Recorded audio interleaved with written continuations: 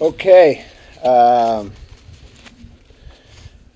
First off, I just want to thank Limestone. I thought they did a great job hosting this event, and everything went real smooth. I thought the game was a great game. Looking at the stats, they were pretty even throughout, but down the stretch, I thought Messenger #1 had a big goal that pull them up, and just a little bit more depth on their offensive end that hurt us.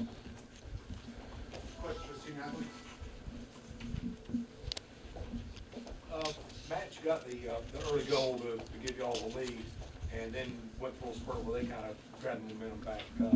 How did y'all get things turned back around to pull back in?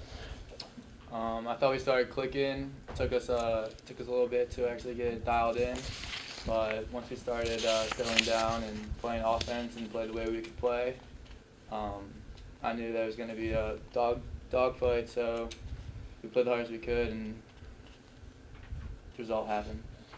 I really think we started winning some faceoffs and getting some possessions of the ball, and once you get possession of the ball, our goal was to attack their short sticks, and it got us back in the game. We fell down 4-1. What do you think was the difference in the second half? I mean, you were up 6-5, and they tied it up, and kind of the opening minutes, third quarter, they kind of lose a little bit of control again. Did they make any adjustments at the halftime or at the break or anything? No, I think in the third quarter, again, I think they won maybe 3 faceoffs right in a row. I think we didn't get the ball on our offensive end until under 10 minutes to go in the third, and that's how I think they jumped out on us. I think they won 3 faceoffs in a row, and our youth on attack, and I thought we had some possessions that weren't long enough, and we turned it over quickly and it went right back to their end. Can you kind of talk about, they seem to be, their offense seemed to be clicking pretty good, at least on the, whenever they were man up, they were really moving the ball pretty quickly. Was that a little bit different than what you played in the first game, or were they running? Who's that, Limestone? Yeah. Like they had a good Limestone's got 6 very good offensive players. And, yes, they moved the ball very quickly. They ran the double triangles, and that gave us a little bit of trouble. Man up, they were 2 for 4. We were 1 for 4. But, they got, some nice Canadians that can really handle the ball, and they move it real quick, and that gave us a little bit of trouble. But, they went 50% on man up. Bobby, they got the 3 goals pretty early in the third quarter to go up. How big was it for y'all mentally? Can you get that score and kind of turn things back around for y'all? I wanted to spark a fire in the team. I saw them go on a run, and there was no option for me, honestly, to do anything else than want to put the team on my back and want to go.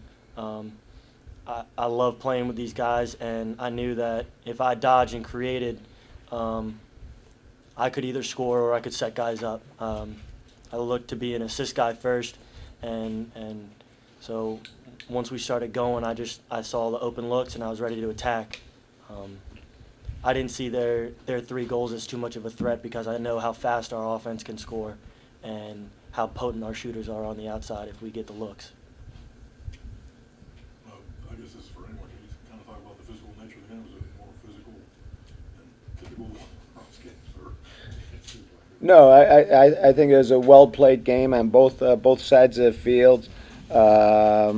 Both teams want to get to Maryland, so it will be a physical game. But this nature of the sport, it's always been a physical game, and my teams are always going to be very physical, and we're not going to back down. And I thought it was well played. There was only 4 penalties each side, so it's not like anybody's out there taking cheap shots or anything. It was a well played lacrosse game, and they came out on top. Any other questions? All right. Thanks, guys. All right, thank you.